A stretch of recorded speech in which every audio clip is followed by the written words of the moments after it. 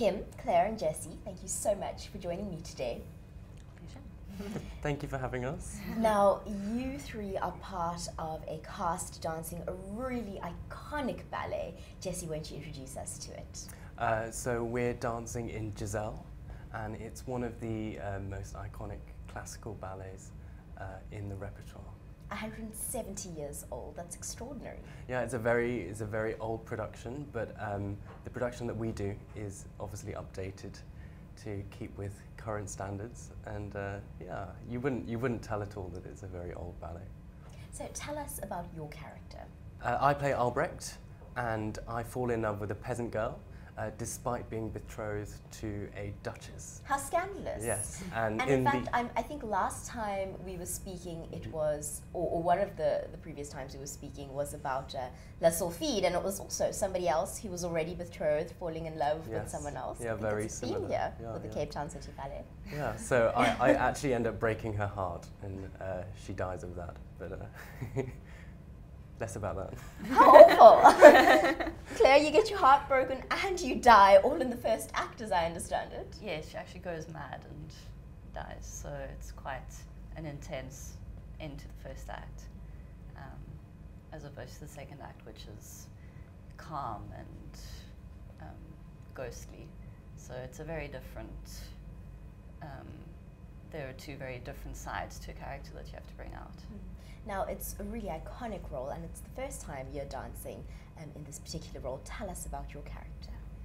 So Giselle is a young peasant girl, and she's very innocent. She's been brought up in a very loving, simple home, and she falls in love with this young guy who has appeared in the village, and she doesn't know that he's actually of the court. So she thinks they're going to get married and live happily ever after, and he's sort of playing her a bit, and then he gets found out, and she finds out about him being betrothed to someone else, and she's so innocent that she can't really grasp this, and she actually goes mad, and she dies because she has a heart condition pre-existing to all this, so she's already a little bit frail, and the knowledge of his betrayal is too much, so she dies. Claire, this can't be an easy role to dance. She's sick, she goes mad, she dies. It's a lot of things going on. How do you manage? You just have to be really clear about your intentions within each section. So the first section, you know, she's a little bit sickly, but she's still fine. She doesn't really realize how weak she is. She thinks she's strong and capable, and her mother's always telling her, please don't dance, you're gonna, you know, fall ill because your heart's not strong, and she thinks, you know, mother's just being overprotective.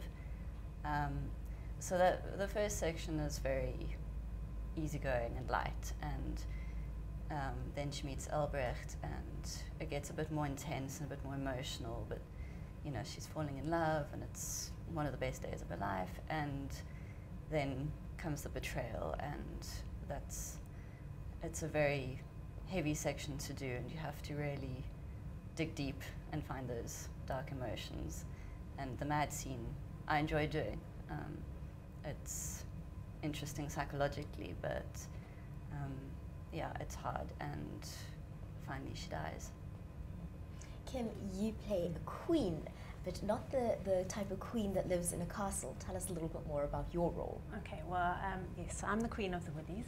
The Willies? Of the Willies, yes. And Willies are a bunch of young maidens, actually, who get jilted on their wedding day. So as Giselle here, who's been jilted by her lover, we end up appearing at night, basically, and all those young men that come and lay flowers down at the graves, basically the Queen and the Willies, their revenge is that these young men have to dance until they die. So, but my character is very strong.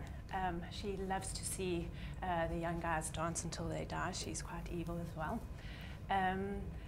But yeah, she's everyone follows her, so what she says goes. And it's quite a heavy role because you have to jump a lot.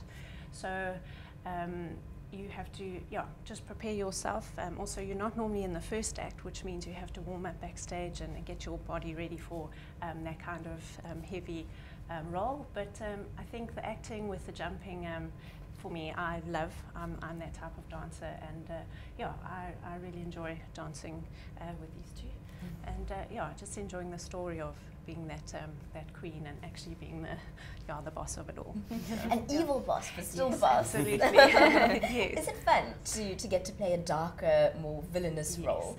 Absolutely, because for me, my personality, I'm quite a light personality, so I think there is a darkness to all of us, and I think that's nice to be able to bring it out on stage, but not have people kind of, in your everyday life going, oh, she's like dark and nasty. You can actually do it once off, and people can say, oh yeah, actually, I like that.